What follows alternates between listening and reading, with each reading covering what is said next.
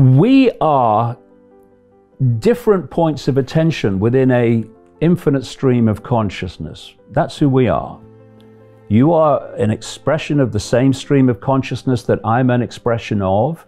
You are looking at life and reality from a slightly different angle, and others will be looking at life from a very different angle, but they are the same consciousness. And we are experiencing a almost infinitesimally small, short experience in what is called a human. So what is a human? A human is a way of processing information. So the human body, the human brain, the human genetic system processes information in a certain way, and we call that human.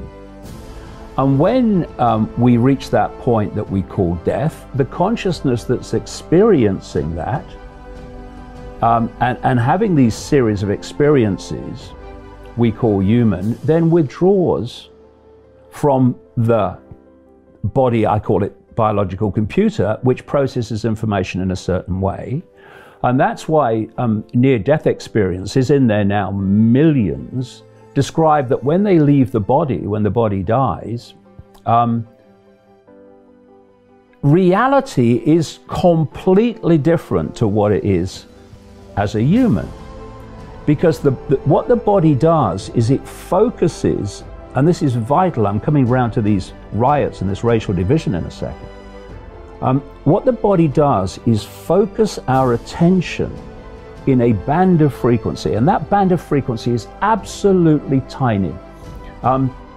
According to mainstream science, the electromagnetic spectrum is 0.005% of what exists in the universe. Some say it's a bit more, but not much.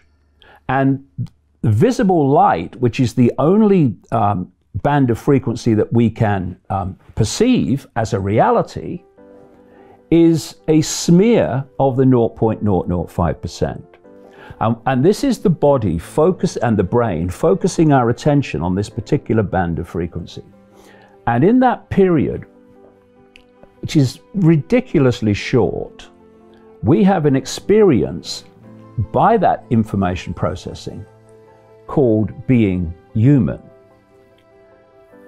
Now, imagine this, people realized that they are infinite, eternal expressions of consciousness, having a brief experience called human, with a series of labels given to different humans like white and black and Asian and transgender and gay and straight and all these labels. What are those labels? They are experiences. That's all they are. Brief experiences. When we leave the body,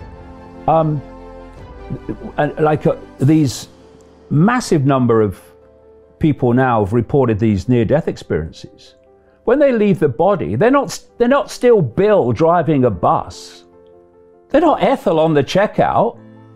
They're expansive consciousness, which, as they describe, they can experience past, present, future, all in the same moment, and they undergo this massive expansion of consciousness. Why? Because they've left the body, which is focusing the attention of that consciousness within this narrow band of frequency.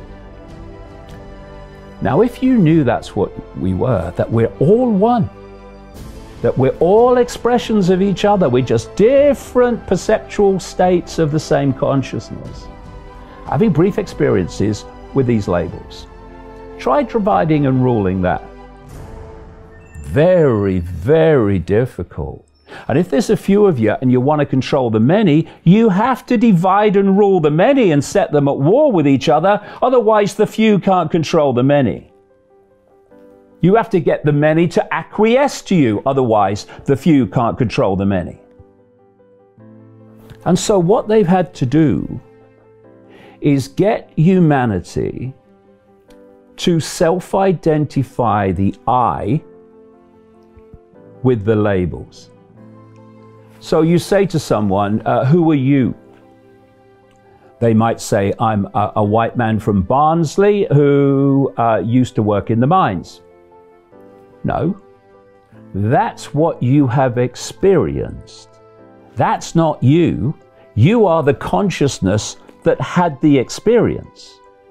Someone might say, you know, I'm a black guy from the southern states of America, and I do this, I do that, and this is my background, this is my life story, this is what I do, this is my job. No, no. That's what you're experiencing. You, the I, the eternal I, the true I, are the consciousness having that experience, which will move on when that experience is over. Nightmare for divide and rulers. So what you have to do, you have to get them to self-identify with the label. And once you've got someone saying, I am black, I am white, I am transgender, I am gay, there's nothing wrong with saying those things, as long as we understand that they are not the I, they are the experience.